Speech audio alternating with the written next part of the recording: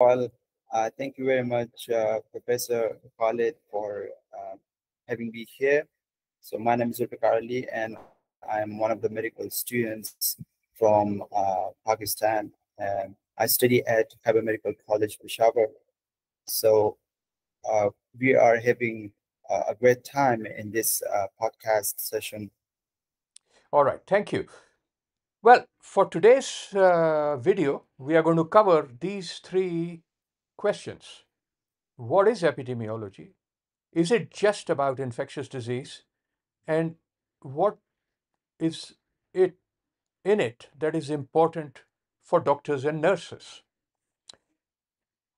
Zulfikar, what are your initial thoughts? Okay, so when I study epidemiology or when I come across the term epidemiology while having talks with my friends, so I've wondered that what exactly is epidemiology? So to know about the exact, I mean, the bread and butter of it. So what will be that? That's why I'm here to ask you, like, what exactly it is. All right. So, look, I don't want to repeat what you will already know from textbooks or what your teacher will tell you in classroom. But in simple terms, how populations are affected by disease and how these diseases can be controlled is what epidemiology is about.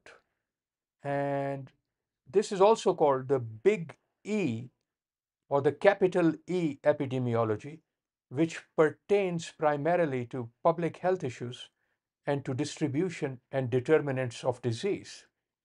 But to understand this in practical terms, I'd like to ask you a question, Zulfikar.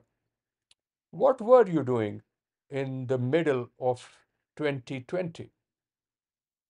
Oh, well, if you ask anybody, they're gonna say that we were at home. So just like them, um, I was at home due to the pandemic of COVID-19. Okay, so in my case, I moved to Granada, to Spain from England that year, and the plane that I took to fly from London to Granada happened to be the last plane that year that flew to Granada from London because the next day started the quarantine. What were your own parents and teachers doing, Zulfikar, that time? Well, so like there was a very furious era. Everybody had to just listen to the sounds of death or the news of death. So and and everybody needed to find out a cure or a solution for the rising or the rising of COVID-19. So we felt a great need of epidemiology by that time. So, any doctor who was practicing at the time, if they looked at their textbooks, they would have known nothing about COVID 19 through looking at what their education or curriculum offered them. Today, 5 years later, we are not in a quarantine. We are able to move around freely. We go to work and come back and do our usual chores as we did in 2019 and 2018 and the years before that. The thing that took us out of the quarantine and brought us freedom back is what is epidemiology. Because it is epidemiology that helped develop the vaccines. It is epidemiology that helped develop the various treatments. Uh, it's epidemiology that help us understand how to prevent transmission. It is epidemiology that help us learn about how to treat people when they are affected by severe disease. Presumably, like I do, you also know some people who were afflicted by disease, admitted to intensive care unit possibly did not survive the experience and are no longer with us now. In fact, my own father passed away during that time. So here we are, in simple terms, think about the COVID-19 pandemic and how we get out of it to the current day 5 years later. And there you have the answer. What changed the circumstances and brought us freedom back is what is epidemiology. Yeah, that's absolutely amazing. Like by that time, we don't needed or we didn't need my other surgeons or like that's something. But we needed more epidemiologists, and epidemiologists helped us to come out of that situation. Yeah, that's a good summary. Okay, so you mentioned about the COVID-19. Then an average student will ask the question that is it only about infectious diseases or we can also do something else through epidemiology?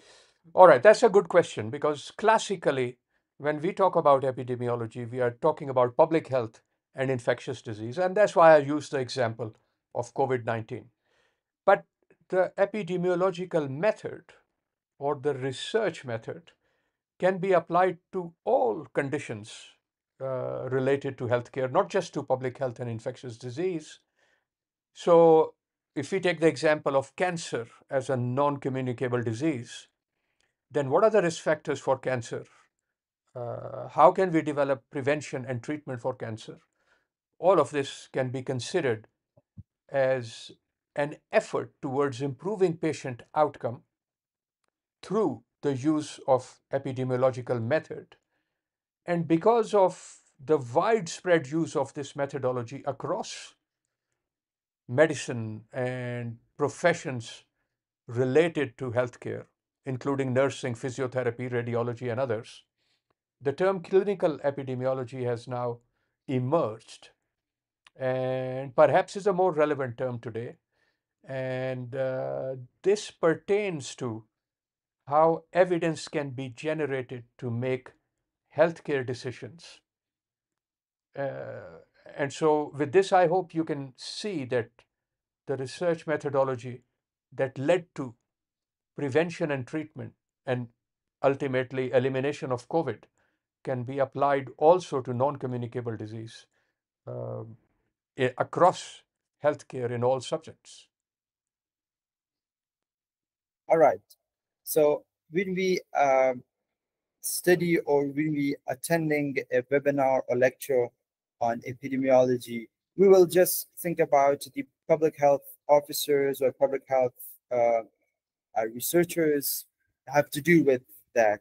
So is it really that, or doctors have to care about and learn about the epidemiology in order to improve the patient care or clinical practice? Sure. So we're now making a distinction between people who make public health decisions, and normally they sit in health ministry offices and they don't normally come in direct contact with patients.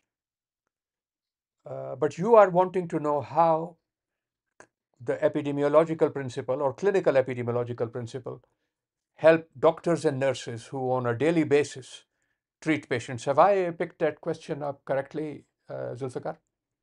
Yes. All right.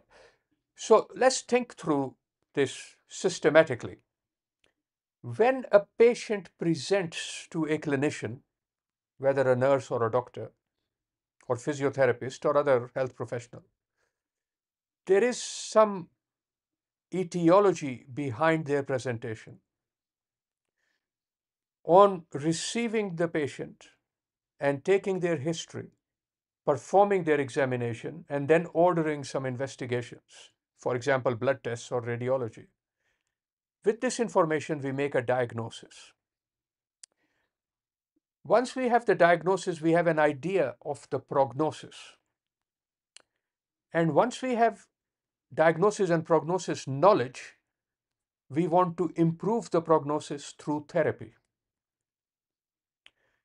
For each of these items in the clinical process, there is a knowledge requirement which is fulfilled by etiological research, which is fulfilled by diagnostic research, which is fulfilled by prognostic and therapeutic research. The research knowledge can come from data collected